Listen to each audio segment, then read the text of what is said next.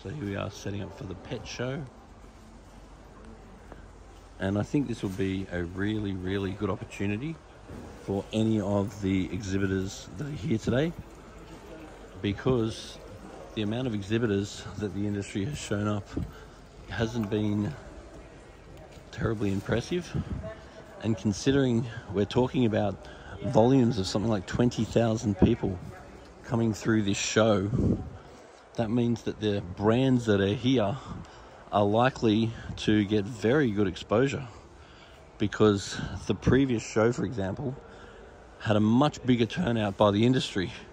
Now, there's many reasons why less people in the industry might be here, but in saying that, if you're the one that are here and they get 20,000 people, then that's a whole lot of eyes to see your products and familiarize themselves with your products. And in previous shows, such as this show last year, when there was a lot more people, then it's much harder to get individual attention. So I think the people that have come this year, and they've put the effort in, I think they're going to bloody fish sticks. I just can't stop looking at these things.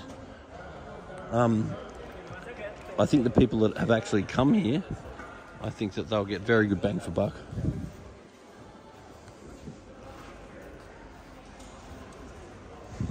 So it's all slowly coming together.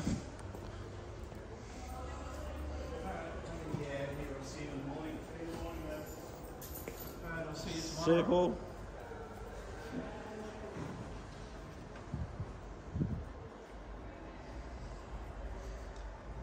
Anyway, just comment on this post. Tell us what you think.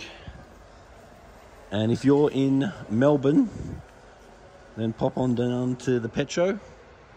It'll be an awesome day. This is the aquarium section. It's only just getting set up.